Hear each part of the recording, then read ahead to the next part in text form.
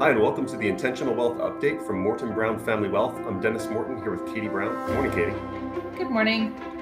Today we're going to talk about retirement spending and the habits that people have and develop with their spending as they work their way through retirement. We have two articles that we're going to spotlight today. The first is from a blog called Of Dollars and Data from Nick Majuli, where he talks about retirees and how they are not spending all that they're earning. Katie, this one really had an impact on you in the way you thought about it. You kind of had an emotional response to this article, right? I did. A lot of our planning work that we do with clients is figuring out, okay, what are the assets that have been accumulated? What are your expenses? How do those assets support you in achieving your goals, whatever that retirement date might look like, whatever the retirement might look like, and obviously taking into account outside income streams.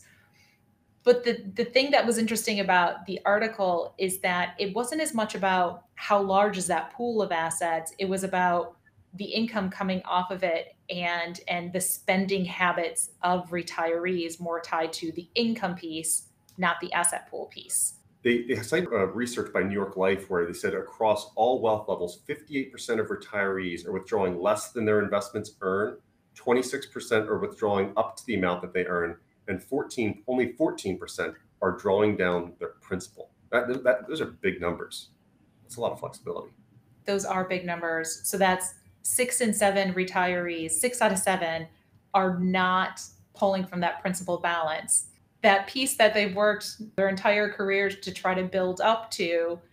And there's almost a fear of, I'm concerned about spending too much because what if something happens down the road? Or they've just built the habit and the muscle for the savings and watching that account go up, that it's very uncomfortable to even think about that balance coming down. And, Right. and so that's something else that the article highlighted is it's not as much about, will that asset pool support higher spending as it is about the psychological acceptance of seeing that asset pool come down, which I thought was an interesting outcome from the studies that were done. Yeah. And in many ways, it's totally understandable that we have this reluctance as savers to do this. This generation of retirees is different from any generation that's come before. They've been accumulating in 401ks for decades now, but they're one of the first generations to ever have a pool of assets. Their parents might have had a pension, maybe definitely Social Security if they had a pension, some income stream that came in, but they weren't sitting on $1 or $2 million or a nest egg that they had to watch every day go up and down and then make decisions about how to spend that. It's the paycheck to savings leap is a big one, and I don't want to minimize that. We have to give ourselves grace that this is a big departure. Right. And sometimes you hear the phrase new money, people that are new to having more money. And that's, I think, a lot about what this generation is in some way, in that they might not have lived their life having that large asset pool there. As you mentioned, that's something that has accumulated over time. And in many cases, it's more than they expected to accumulate. Granted, this year we have a challenging market environment, but it's coming off of the tail of a decade of incredible market returns. And so those asset pools are larger and the dollars are bigger. We often talk about that with our clients. The dollar swings are going to be bigger as the asset pool gets larger. And it's still a difficult thing to come to terms with, I think, if you're not used to watching those fluctuations over time. And it'd be one thing if we were in a 5% interest rate environment where you could earn money on CDs or checking accounts or other things like it was 15, 20 years ago. But that hasn't been the case. We've been coached into this low interest rate environment over time, which means that 4% rule that people use for retirement withdrawals, much of that has been funded by stock market returns over the last 10 years, not bond market returns, not income streams.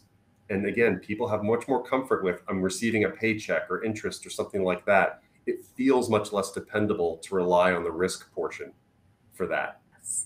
And I would even say, I think in a lot of cases, people are spending less than that 4%.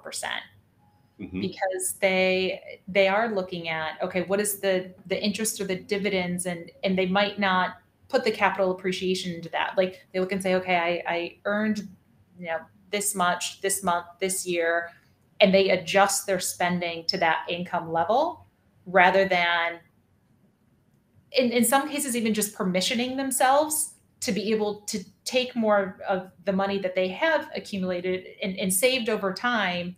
They would rather adjust the spending than adjust the draw. And so that's an interesting dynamic too, and kind of shifting the mindset once again to how much income is coming from there versus how much money is in the bucket. Yes. Yes. Another article that came out last week, the Wall Street Journal had a profile of what a $2 million retirement looks like. And they profiled 4 retirees at various stages. Some had been retired for more than a decade, some had recently retired, some had retired older, some younger. But they walked through just what it means to have enough in retirement, but still have concerns about your spending, your savings, the market, everything else. Katie, I thought this was an interesting profile for some of these retirees. The first thing that jumped out at me was they're all millionaires on paper from their savings perspective, but they had various different jobs. One had been a police officer, one had been in human resources, only one was a CEO or a top executive. But what did you think of these profiles of retirees and how they're thinking about their savings levels? One of the things that I really appreciated about it is that it went beyond just the spending and a little bit into kind of quality of life and what they're doing in their Yes. time. And so a couple of them have essentially created like part-time to almost full-time jobs of volunteering or other paid positions or even like board positions where maybe there's an income stream associated with it. All of them had kind of some diverse income streams for the most part, in addition to what they might be receiving from the portfolio. And so I appreciated them touching on the quality of life and how those retirees are finding fulfillment during retirement too, and how that's different from person to person. Yes. Yes. I also thought it was interesting. Several of them had debt going into retirement. One had, I think, a $400,000 mortgage. The other had an adjustable rate mortgage, and one explicitly said, "Don't go into retirement with debt," because it's kind of hamstringing some of his decision making in doing so. But that also comes down to he has assets. What was the spending plan related to debt? How could that have been maybe front loaded 5, 10 years ago to get into a better place now? I think there's a planning opportunity there, right? Oh, I totally agree. Yes. Yeah. I think there are some planning opportunities and a little bit of going through that discernment process to say, where do I want to be when I get to retirement?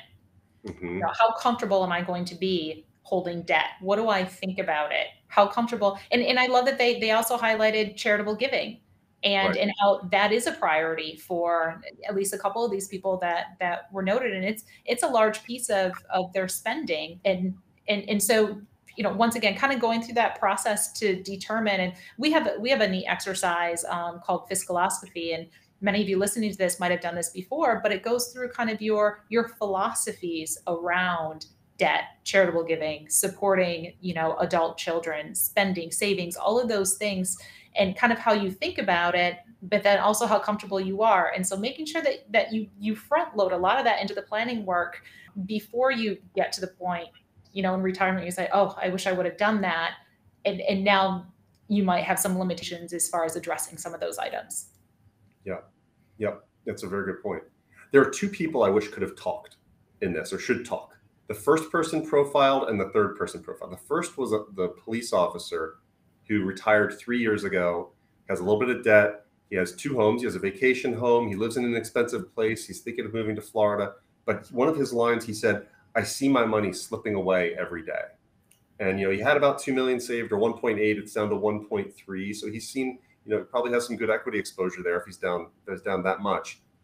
But the third person profiled was a woman who retired in 2005, and her investments, she had $1 million in retirement in 2005. She has 2 million now.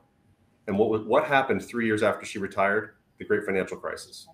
The market crashed, and here she is 15 years later on the other side. Her money has doubled over that time with her taking distributions and withdrawals. And you want to kind of for that person who feels like, oh my gosh, it's slipping away, it's slipping away. We don't know what the next so many years are going to hold. We do know she went through a turbulent time back then, has emerged on the other side pretty well. She also owned a beach home and everything else. I feel like those people need to have coffee Yeah. and just say like, okay, How did you get through it? What did you do differently? What are some of the things? Because we can't choose when those things happen, but he does have levers to pull. He could downsize and move to Florida. He could choose to adjust spending or everything else.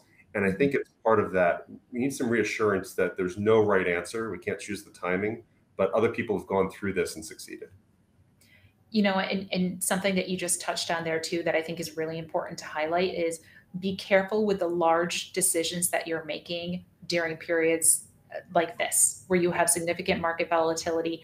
Be careful in saying, all right, I'm going to make a significant change to my living arrangements. I'm going to sell this and move there because I need to cut my costs. There are some other things that look for other levers that are a little more subtle, and have some patience, give yourself some grace. It's always going to be a little bit of a rocky road when it comes to investing, because there's always going to be volatility, both to the downside and to the upside. And there are some things that you can benefit from, but be very careful about those really large financial moves during times like this. Very good point. We actually shared in our newsletter that went out last week, we had an article saying that of people who bought a house in 2021, I think, or something in the last 18 months, 70% regretted the decision because they made it too fast. You remember last year, the story was people are buying houses with cash, swooping in and trying to beat everyone up to the chase, and no inspections, all that other stuff. A vast majority regretted that decision a year later. So that's a very good point. And just kind of that regret setting. Think about what you think about in the future, back into where you are now. Yeah. We've even touched on kind of this saying before: when everybody else is moving fast, look for opportunities to slow down. Like, that's the time to move slow. And when people are moving slow, that might be your opportunity to move fast. This sounds like your strategy in a half marathon, Katie. Is this what you do? When everyone else slows down, just kind of bolt ahead. I go slow with the mindset of, all right, eventually I'm going to speed up, and then you're going to fool all these other people into your pace, and then got it. Okay. There's a retirement analogy in there, so we'll get into Katie's parallels between racing and financial planning later on. All right, thank you for joining us. This retirement spending conversation is a dynamic one. It's challenging, but happy to share our wisdom with you and some experience we've had with clients. If you have questions or topics that you'd like us to speak about in the future, shoot us an email. Always happy to have a conversation. So until next time, we'll talk to you soon.